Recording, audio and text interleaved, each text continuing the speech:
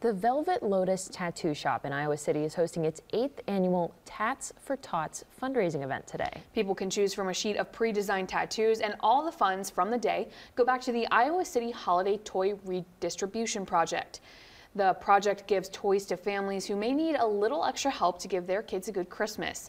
Leaders with Velvet Lotus say this year, artists from Swanky Bits Tattoo are also taking part.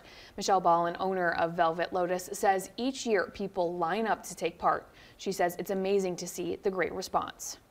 Support that we've had every year is just like so heartwarming. It's really great to see the community bound together. We get lots of repeat clients lining up, getting ready.